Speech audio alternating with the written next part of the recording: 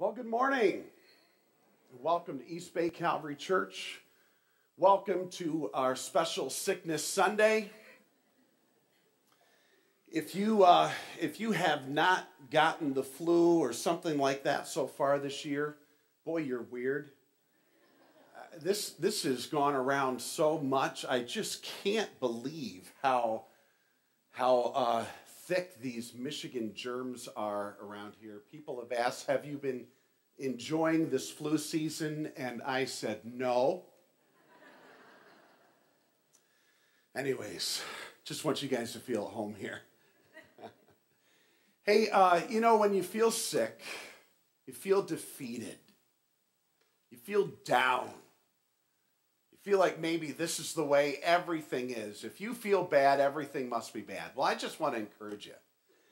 Everything is not bad. Just we are, that's all. But everything isn't bad.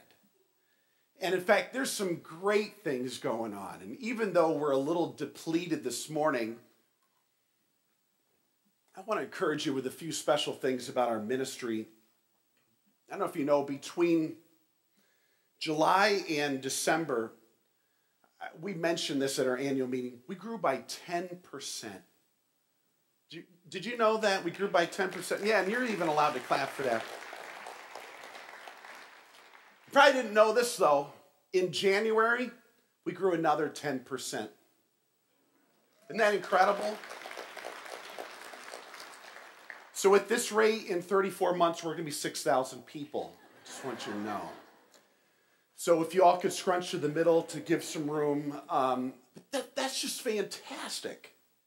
It really is fantastic. Last week we had a new members class. We had 27 people come. Isn't that people actually, yeah. So not only are people enjoying it and catching the vision of what God's doing here, but they want to belong. And truthfully, we want them to. So we're just excited for those things. We just recently brought on our own Sarah Fischel as our children's ministry director. She has been working so diligently, and we're excited about our new ministry endeavor coming up.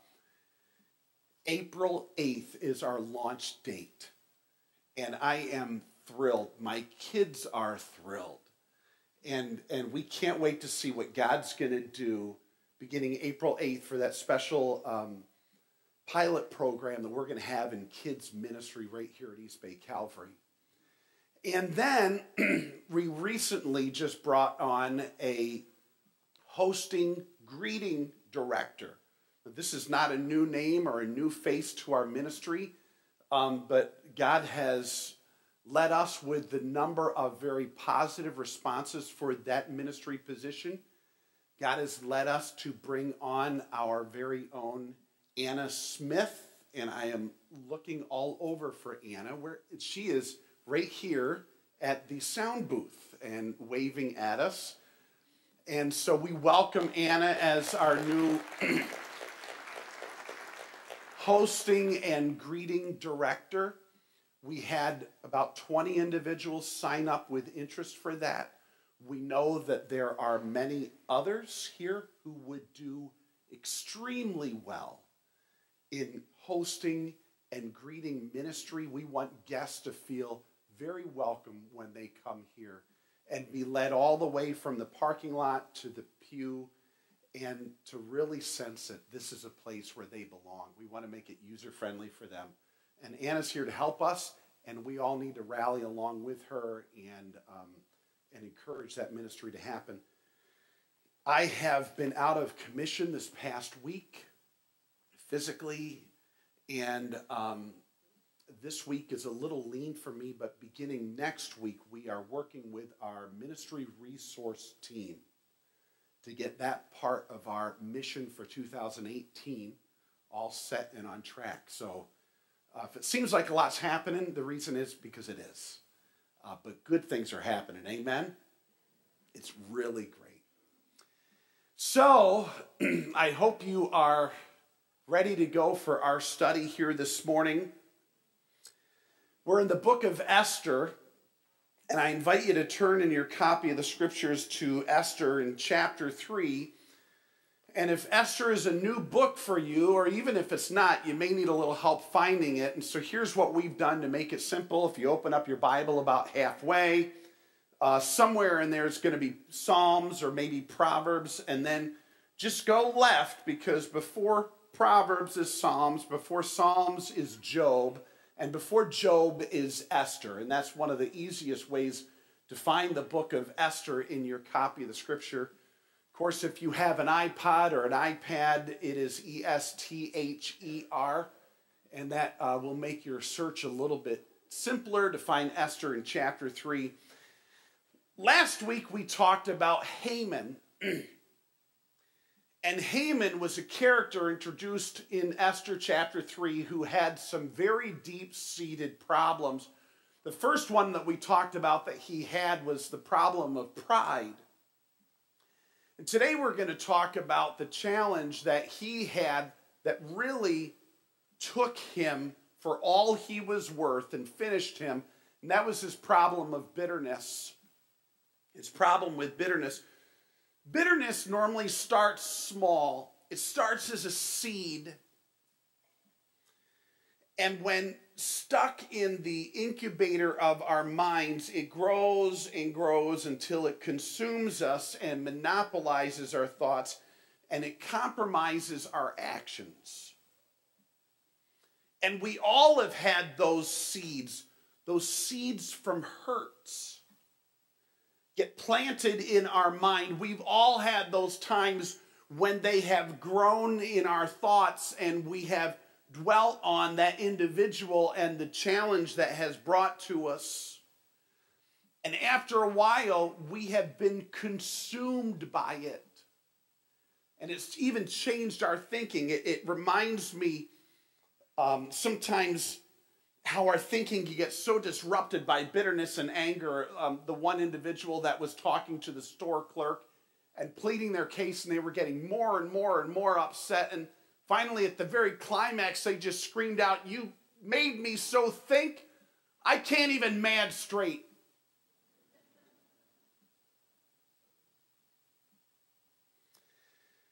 In bitterness, we give into handcuffs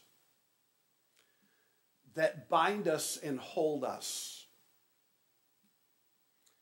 They hold us to our worst thoughts. They hold us to things that we would never, ever want to imagine. Memories stay too long. Our imaginations pick up and picture great retaliation. We become eaten from the inside out, and others may never know what's going on inside our mind when we're consumed with bitterness. We'll stay up late. We can lose sleep. We can get preoccupied away from our work. We can daydream thoughts against others. That's exactly what we see in Esther chapter 3. So if you are there, how about you stand? And I just want to read a little longer section this morning that's going to deal with the full narrative of this passage.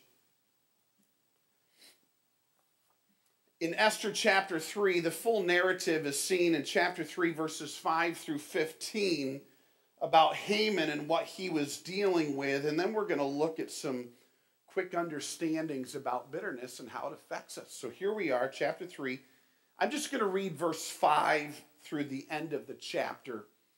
And I'm having you stand because I'm reading a long passage, and I know what happens if you're sitting there for a long period of time and you haven't been feeling well. So, hey, if I can't fall asleep during the message, neither can you.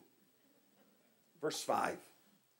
When Haman, that's who we're studying today, saw that Mordecai would not kneel down or pay him honor, he was enraged. Yet having learned who Mordecai's people were, he scorned the idea of killing only Mordecai. Instead, Haman looked for a way to destroy all Mordecai's people, the Jews, throughout the whole kingdom of Xerxes.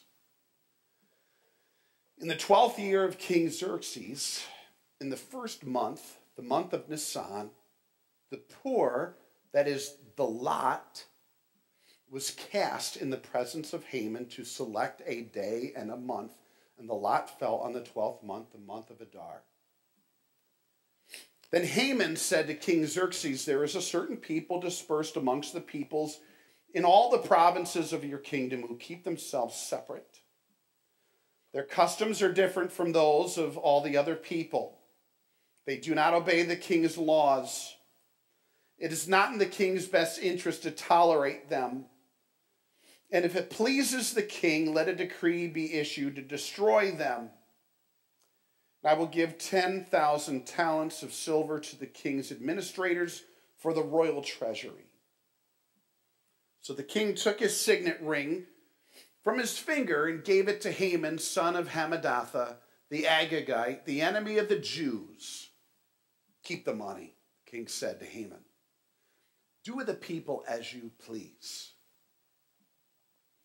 Then on the 13th day of the first month, the royal secretaries were summoned. They wrote out the script of each province, the language of each people, all Haman's orders to the king's satraps, the governors of all the various provinces, the nobles of the various peoples. These were written in the name of King Xerxes himself, sealed with his own ring. Dispatches were sent by couriers to all the king's provinces with the order to destroy, kill, annihilate all the Jews, young and old, women and children, on a single day, the 13th day of the 12th month, the month of Adar, to plunder their goods. A copy of the text of the edict was to be issued as law in every province and made known to the people of every nationality so they would be ready for that day. The couriers went out, spurred on by the king's command. The edict was issued in the citadel of Susa. The king and Haman sat down to drink. But the city of Susa was bewildered. And as you can see, we have a little task at hand. So have a seat. Let's get to work. If you want, go ahead and grab your study guide with us this morning. And we're going to be working through a few understandings of the issue of bitterness and how it impacts us from the inside out. So we'll see today that not only was Haman overcome by pride, Haman was also overcome by bitterness. Follow along here just for a moment. I want to give you some of these blanks to fill in. The very first one here regarding bitterness, this truth about bitterness, is bitterness consumes people. It consumes people. And as a very good example to that, I want to give you some thoughts about Haman. Number one, as we look at his name, you want to talk about how ironic this is, how we can see Scripture and how God certainly has a tremendous sense of humor. The name for Haman means rage. Isn't that something? Haman means rage or to be turbulent. What a bummer of a name, huh? It means a level of intense anger. And there is a unique play on words as we look through this chapter 3 of Esther. If you look at verse 5, just looking at it, you see something really special. If you understand his name means rage, it says, when Haman, or when rage, saw that Mordecai would not kneel down or pay him honor, he was enraged. He couldn't hold it together. His reputation and his name bore witness to that. And here's some evidence of his rage and his bitterness consuming him. He was consumed with revenge on Mordecai. He was consumed with revenge on Mordecai. Once again, this little play on words in the Hebrew. Mr. Rage was enraged when he saw Mordecai wasn't bowing down to him. And he constantly had these thoughts that he had to do something about it. He couldn't let it go. I just want to show you how ridiculous this got. Just look over at chapter 5. Just over a page at chapter 5 in Esther. I want to read for you just a few verses here from the account, and we're going to see something really unique about Haman. Verse 9, he was just invited to by Esther to meet with the king and her for a special dinner. So Haman went out that day happy and in high spirits, but when he saw Mordecai at the king's gate, observed that he neither rose nor showed fear in his presence, he was filled with rage against Mordecai. Nevertheless, Haman restrained himself and went home. Calling together his friends and Zeresh, his wife, Haman boasted them about his vast wealth. Listen to this. His vast wealth, his many sons, all the ways the king had honored him, how he had elevated him above all the other nobles and officials. And that's not all, Haman added. I'm the only person Queen Esther invited to accompany the king to the banquet she gave. And she's invited me along with the king tomorrow. But notice verse 13, this is so telling. All this gives me no satisfaction as long as I see that Jew Mordecai sitting at the king's gate. Really?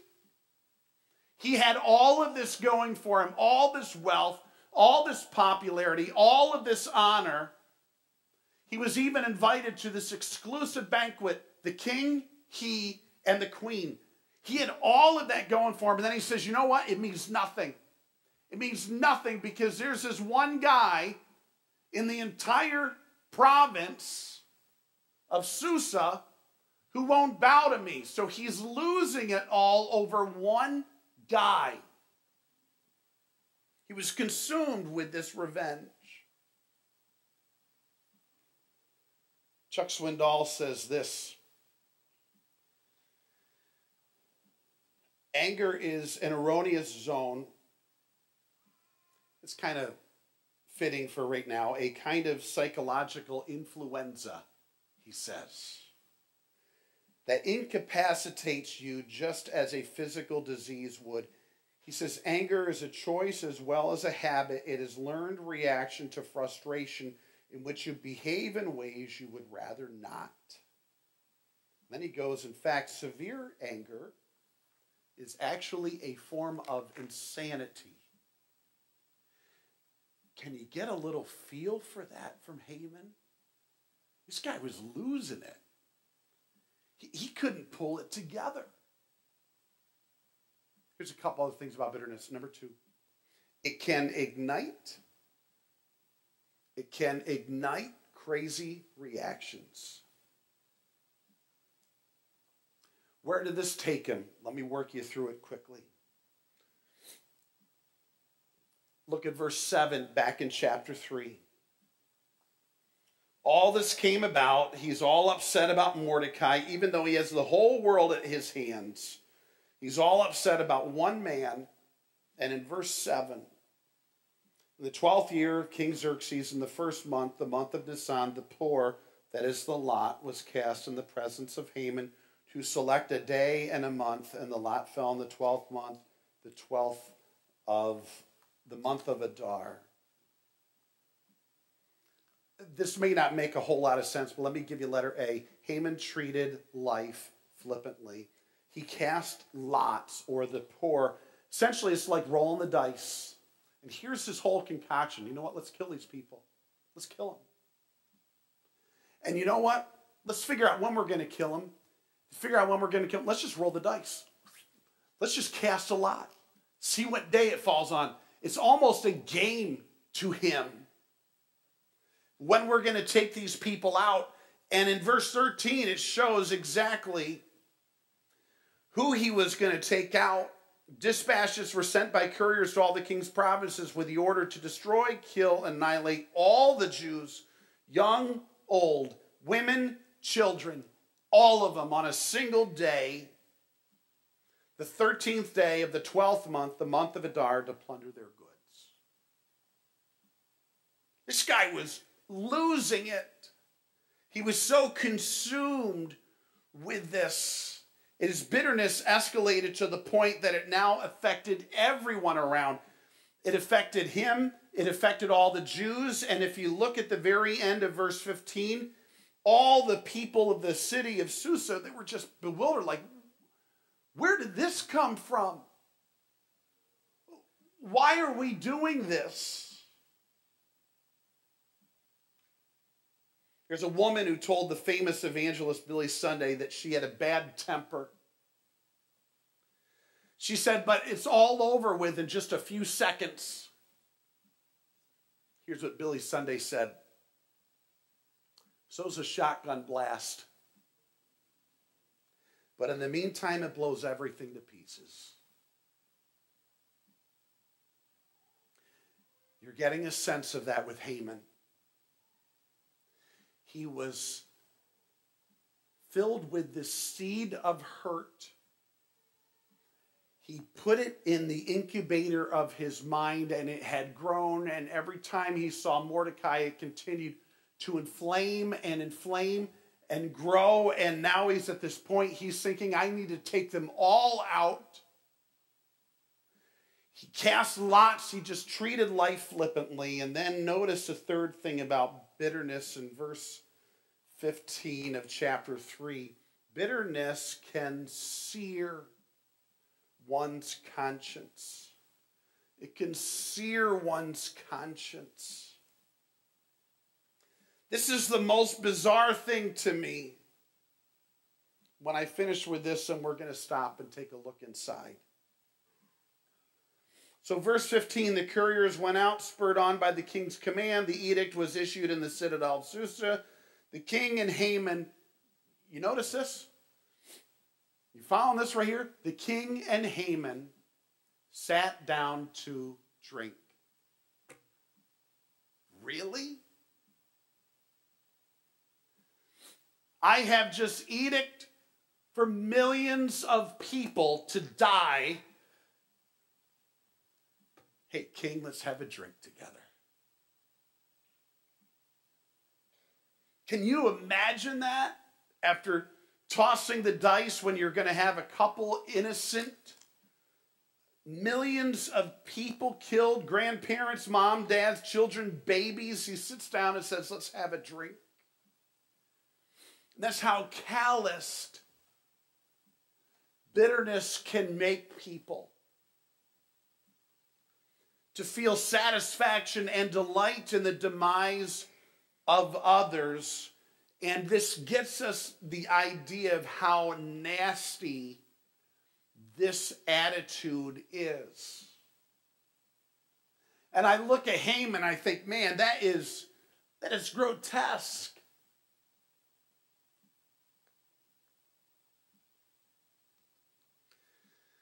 And then I have looked inside. There have been some things that I have personally felt. If I just open up for a moment, maybe you felt some too.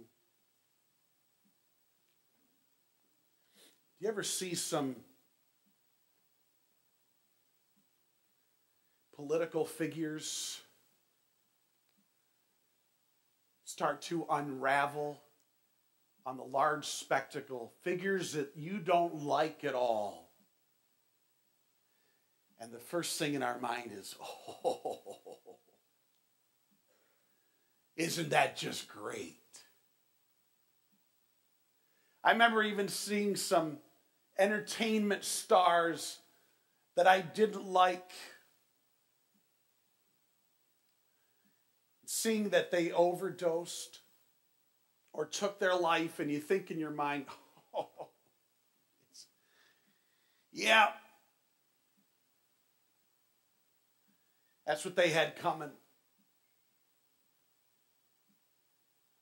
And I've realized that my sensitivity and care and compassion had waned, and I look at my thoughts and I understand I'm probably not a whole lot better than Haman with some of the things I've thought. How ugly this attitude can get. So let's talk about it for a moment. How did it all start? For Haman, it started way back when his ancestors, Mordecai's ancestors, hurt his ancestors. And he let this wound inside go untreated. He allowed it to percolate in his heart. And this is what he ended up with. And here's how I call it. I say, when hurt turns to hate, when hurt turns to hate, the weed of bitterness almost always grows from a seed of hurt. And it begins when someone hurts us and we entertain our minds with the thought of hurting them back.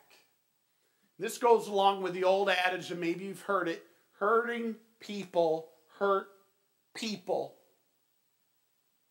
When we're hurt, we think, I have to get them back for what they've done, and we entertain that thought, and here's this seed of hurt, and it grows and grows and grows. However, bitterness ends when thinking we are hurting them, we are actually hurting ourselves.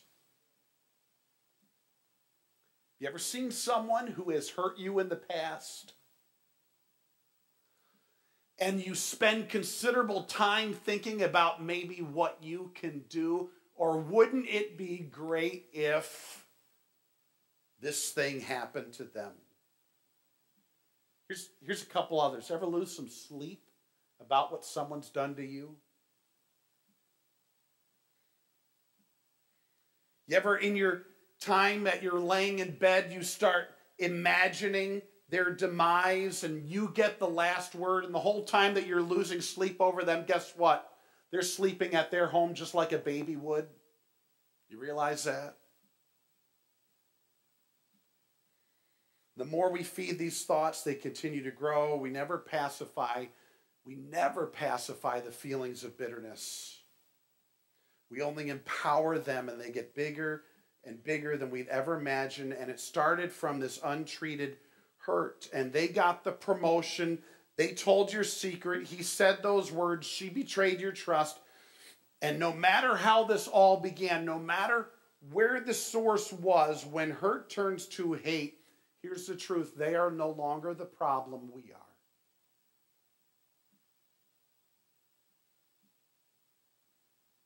When hurt turns to hate, we're the problem. And I want to give us 3 final thoughts about bitterness that I hope will be a help to you as we finish up. I really think these will be a big help. Here's the first check mark, some life lessons on bitterness that I think can help us. Number 1, bitterness is contagious. Bitterness is contagious. Have you noticed that? Have you ever been around someone? I've had some people do this, and they'll say to me, I'll see someone come by and they'll say, oh, you shouldn't have anything to do with them. I'll say, why? And they'll say, well, do you know what she did to Betty? So here's what I'll say. Is your name Betty? And they'll say, no. I said, well, then you shouldn't have anything to do with this. Have you ever had it, though? I can't have anything to do with them because they did something to them. And it's the most ridiculous thing in the world. Bitterness is contagious. Now, if you want to see a real scary thing, it's not only that it is contagious. If you go to 2 Timothy chapter 3, you're going to find out that in the end days it's contagious. And I'll tell you where the Bible says it's contagious. It's within the church. That's the thing that scares me half to death. The Bible says in the end days that churches are going to be unforgiving, uncaring, and outlines arguments and spats over piddly things that should never be within the church. And this is going to be a center where people don't handle this attitude right. And the Bible tells us we got to grab this thing. We have to exterminate it within the body of Christ because it's terribly contagious. Here's another thing about bitterness. It can't be tolerated. I don't know if you're familiar with Matthew chapter 5, but in Matthew 5, Jesus is telling us, the Pharisees, some things about their sin in their heart. And one thing he tells them, he says, you know what, if you've thought lustfully toward a woman, it is as though you've had adultery, but in here, because you thought it. You may not have acted it, but you thought it. And then he mentions this other thing, that if you've had anger in your heart towards someone, do you remember what sin, outward sin he equates that anger with? You remember? With murder. So you may not have killed them, but if you've thought that in your heart, if you've harbored this, if you've enacted out things within your mind against these people, it is equated with the sin of murder. The only difference being that we haven't done it in our hand, and we've done it in the area, though, that God sees. God sees what's neatly tucked inside our minds, and he takes it very seriously. But here's the last one I want to leave you with, and with this we'll finish up. Bitterness ends. And this is beautiful. Bitterness ends when kindness and forgiveness start. Bitterness ends when kindness and forgiveness starts. I want to show you, and I want you to see it if you can. If you have your copy of the scriptures in your hand, please note this. Let's go there just for a moment. Romans chapter 12. Romans chapter 12, it's most of the way through your copy of the scriptures. If you're in the red letter area of the New Testament, you go through Matthew, Mark, Luke, John, Acts, Romans. Romans in chapter 12. This is so classic to help us navigate through this issue of avoiding and dealing with bitterness. Here's a passage that is a pathway to conquering bitterness. This is so beautiful. In verse 17, the writer nails it head on. Do not repay anyone evil for evil. Give it up.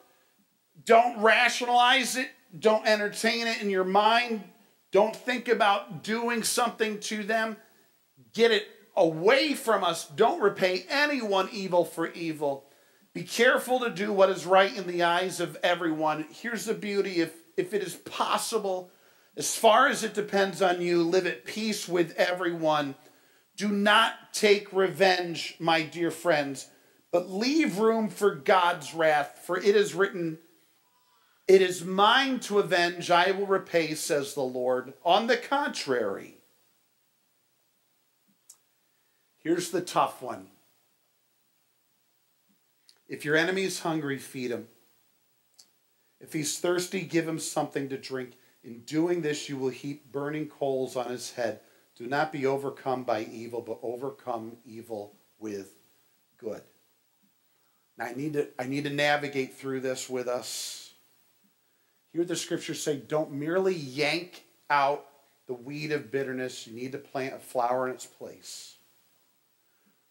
There's an indisputable fact about bitterness that we need to think about.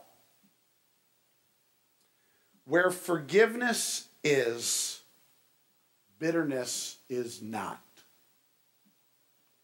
Where forgiveness is, bitterness is not. Where bitterness is, forgiveness is not. Our best path to beating bitterness is forgiveness. And our best path to forgiveness is, as the text says, kindness. But what about them? That's God's job. That's not our job. But they really deserve something. You know what? God will do a better job than you. Leave it up to him.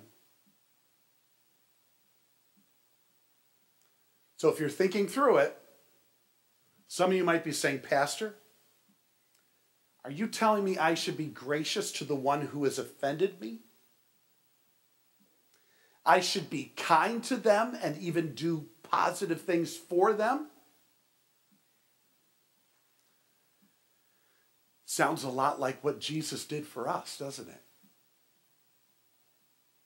We offended him. In love, he reached out to us. He sacrificed for us and gave us a pathway to come to him in faith. The Bible says it's his kindness that leads us to repentance. One has wisely said, he who angers you rules you. If we let the hurt of our lives churn in our minds, they can rule us. They can rule our thought life, our sleeping patterns, our eating habits, our attitudes, our dispositions, our relationships. In bitterness, we carry a burden we were never, ever designed to carry. And it's got to go. Even if the other person doesn't apologize, that doesn't mean you have to carry it around. Let it go. We can't tolerate it. For God's sake, don't tolerate it in your own heart, and definitely not in this place of worship. Now, as I finish up, I need your keen attention on this, please. Some here may be operating with the deepest, and I mean deepest, of hurts. As in traumatic circumstances or traumatic sexual abuse. I am not being light about your experience. I'm not asking you to look away from justice. I'm certainly not suggesting that you put yourself back in harm's way. Please understand that.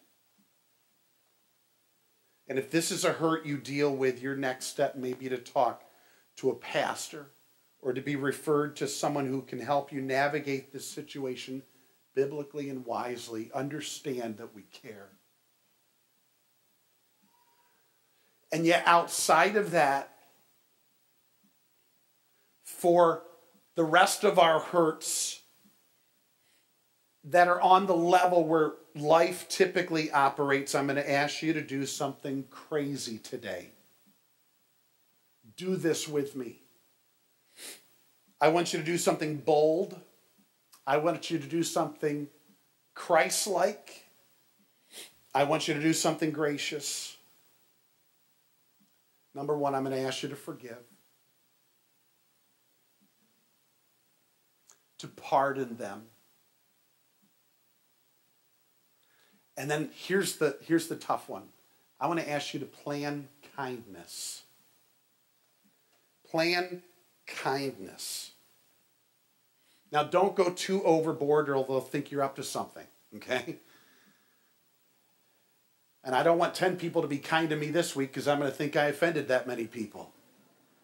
Okay, no one be kind to me this week. But plan kindness. If you struggle with forgiveness, plan kindness. Ask God to place, instead of the seed of bitterness in your heart, the seed of compassion and forgiveness. And beat that thing out.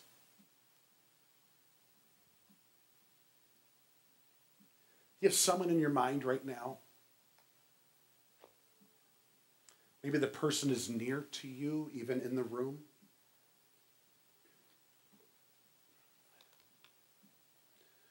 Can you picture how God may want you to respond to them this week in kindness and forgiveness? Would you just close your eyes with me? I don't want you to talk to anyone around you, and certainly I really just want you to talk to God. And if there's a picture in your face right now in your mind of someone and your thoughts have gone astray, and you realize that this is starting to go where it shouldn't go, and it's consuming you in ways that it shouldn't. And you're thinking things for them that you know God would never want you to think.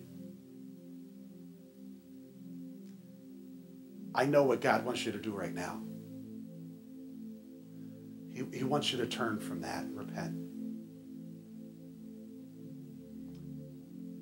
And he wants you to forgive them, and he wants you to meet their need. And between you and God right now, in the quiet, I would love for you to tell God, because he already knows, that you're sorry. And plan with God a way that you'll not be overcome by evil, but that you'll overcome it with good. Would you do that right now? I'm going to give you about 20 seconds. Just you, God, deal with this together. Develop a plan to be crazy, kind, and forgiving. Even if they never ask for it. Here's your time, you and God.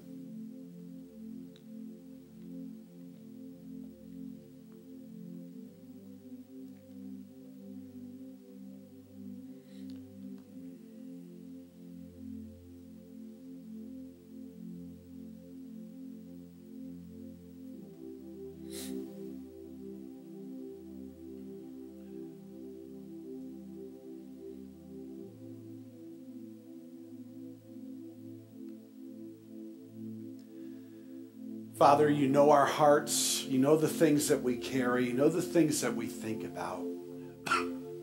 Things that we linger on. Would you help us, God? Purify our hearts.